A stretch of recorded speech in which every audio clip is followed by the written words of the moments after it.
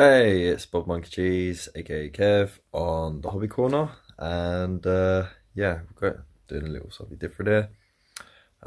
First of all, you will notice that my right eye is gone all skew-iffy. Something got in it.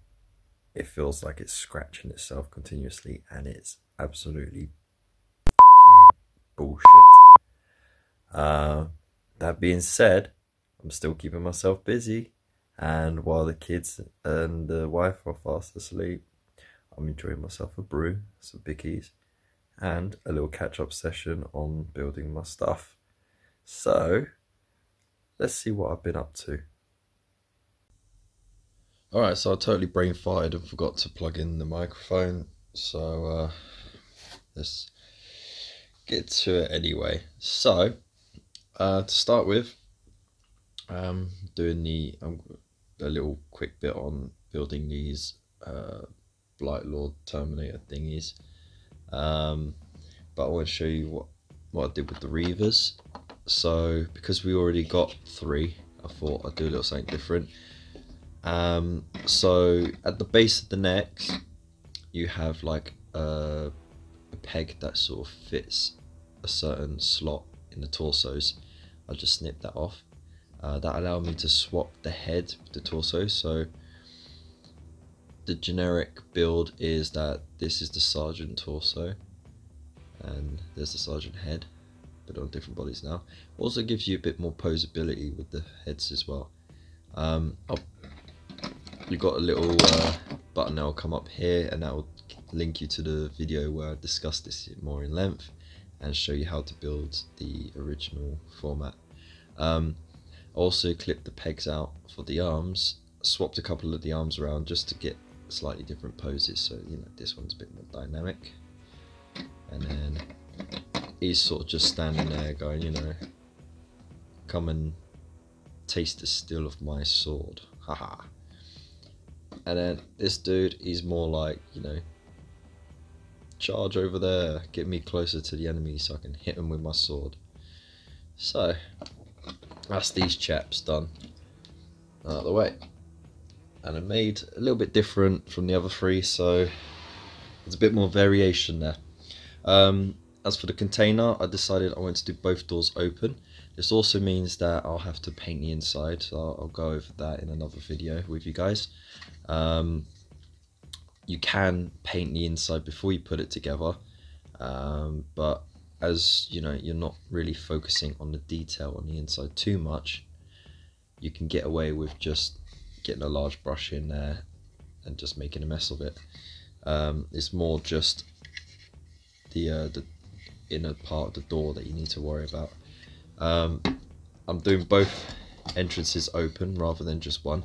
The reason why I want to do this is because it's still line of sight blocking terrain in different directions, but you have the option of maybe catching your enemy off guard in one direction, or oops, you can have your troops running for more solid cover like so, and they do fit inside, so you can get 3 troops in there, no problem. So just to go over gluing the doors open, essentially it's really easy. You just got to make sure it's on a dead flat surface. You put a bunch of glue where the hinge will be, like so, and then you just rest it on there, like so, like that. Don't need to press, don't need to do anything, you just leave it as that. Essentially all you got to do, you know how to clip the dudes out, you know how to keep them all together. You've got to use this to sort of clean off any of the mold lines, you know, just by scraping along sort of in this sort of fashion, nice and easy like that. As you may know by now, I am keeping the Nurglings separate because I want to put them on their own bases and have a little collection of those dudes. This, on the other hand, is just a blob of what I can only imagine some kind of spawn turd, so I will stick that on the base of one of them. you know, all you got to do is just stick it in the hole. So yeah, that's it. So you just choose whichever one you want to put that on. You won't be able to put it on this guy's base because he's got a standy up base. Felfius, that's his name. So yeah, what I'll do, just briefly go over building, because you just got to follow the examples essentially. In regards, because you've got the pegs as well, what you do want to do, as I've described before with easy builds, is just trim a little bit off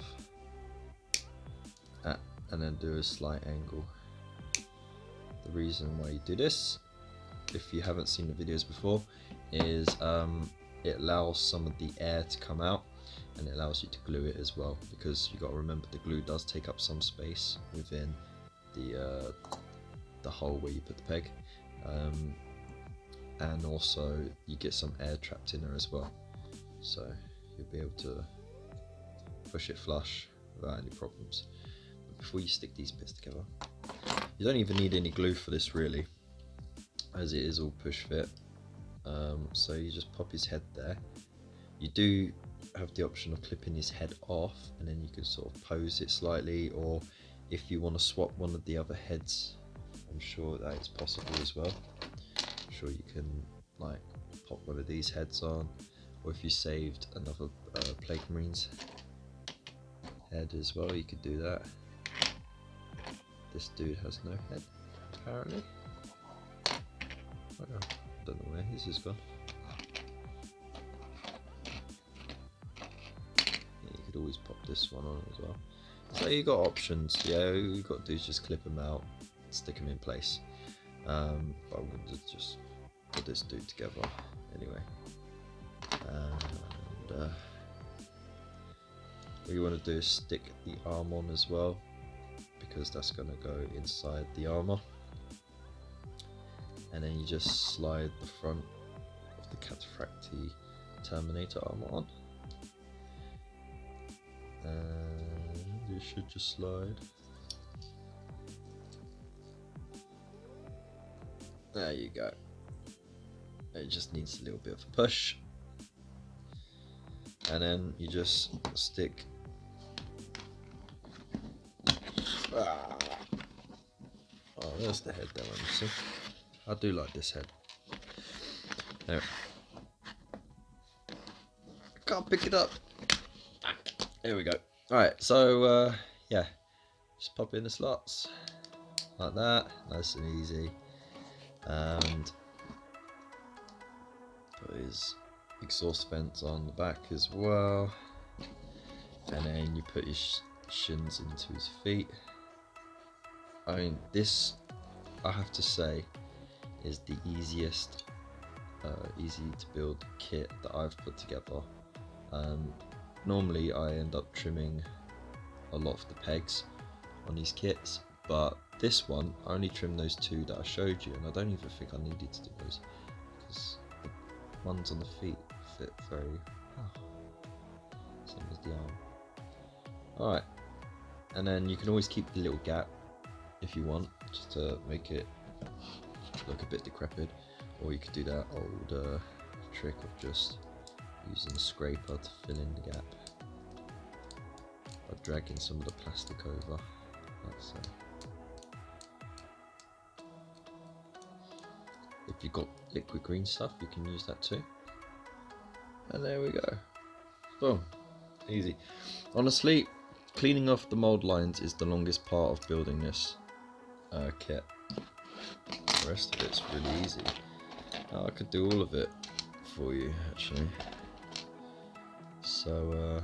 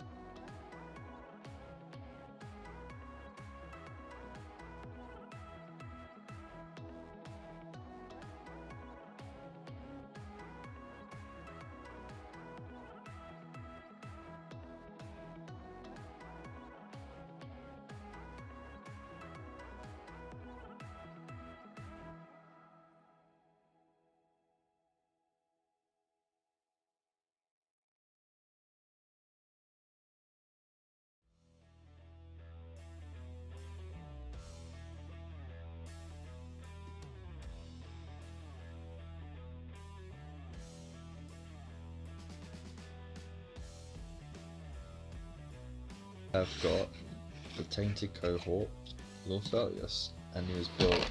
Oh, and it was built in no time. And then of course got my Noblings as spares. So thank you very much for joining me on that exciting episode. And if you do have any other interesting conversion ideas, please share them. You can go to my Facebook page or my Instagram, or you go to my Twitter account. The links are in the description below, and you can also use the hashtag _hobby_corner and throw that on a picture, and I'll get that straight away. So until next time. Oh yeah, also don't forget, in my previous video I done a subscriber giveaway, so all you have to do is make sure you're subscribed, hop over to that video, I'll put the link in the description and at the end of the video, and put down the phrase "for the Emperor," and you could be in a chance of winning yourself a personalized Intercessor Sergeant painted by moi to a very high detail, and you get to choose the